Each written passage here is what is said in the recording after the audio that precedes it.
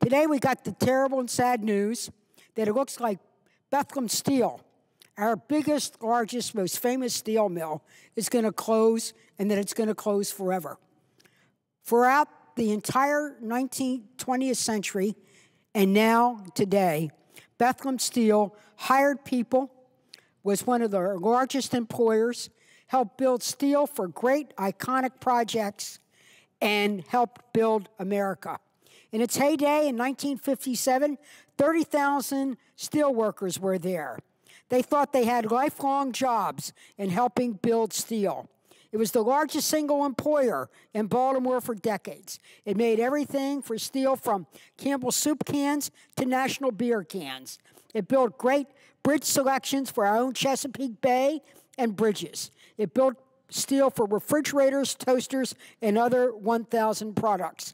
And during the war, it was part of the arsenal of democracy in which it built Liberty ships. Madam President, I'm very close to the people at Bethlehem Steel. Members of my own family worked in this steel mill, and they worked very hard. People who came into my father's grocery store worked at Bethlehem Steel. They thought that they had a job, that it would last forever because America would need steel.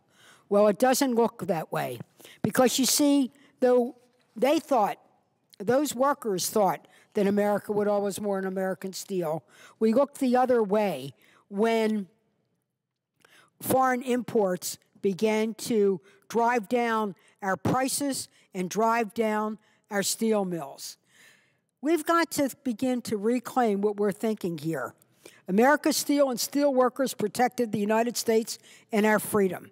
At Sparrows Point, they rolled gun barrels and made steel for shells and landing craft, airplanes, and ships. We have to remember whose steel in our country really built America. But you know who the last owner was? Not the most recent, but the one before that, the Russians. I'm not against Russia, but I'm against Russia owning America's tools of production. What will happen to America if we need more steel to go to war? What about needing steel when we build our infrastructure? When they built the great new Golden Bridge at American taxpayers' dollars, the steel came from China. What are we doing to America? And what are we doing to our manufacturing? I think we need a wake-up call. We're busy holding up the entire Congress, protecting tax breaks for billionaires. When are we going to start looking out for American jobs? When we're talking about this fiscal cliff, we're not talking about having a jobs component in it. When are we going to start talking about tax breaks so that we can have an infrastructure bank, so that we can rebuild America using American products? And why is it when they say you want it made in America, they call us protectionist? Well, I welcome the call of protection. I want to protect American jobs. I don't want them on a slow boat to China or a fast track to Mexico. Now, I might not ever get my steel mill back. Baltimore might not ever have those jobs back. But you know, we've got to get serious in our country. What are our priorities? We have to start rewarding those industries that make products in this country. Right now, our whole code is oriented to protecting people who make money off of money.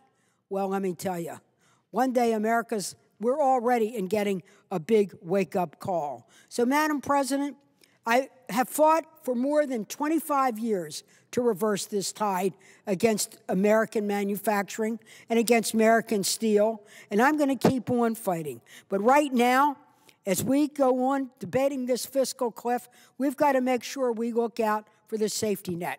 If you went with me right down there now to Dundalk and to Sparrows Point, they would tell you they want their job, and if they can't have their job, could they please have a safety net that protects them in terms of unemployment insurance, health care benefits, and something to be able to be a bridge to get their family over this very hard time. I worry that during this fiscal cliff, we're going to lose those benefits. But I will tell you why we'll fight that we don't go over the fiscal cliff. And in the meantime, I say to the men and women at Bethlehem Steel, thank you for what you did. You built America. You helped save America. You helped save Western civilization. We're going to work right now to save your safety net benefits. Come to that hall where you can apply for those benefits. They're still there, and we still want to make sure you're eligible. But we want not only a safety net to get you over the hard time, because we believe the best safety net is jobs in American manufacturing.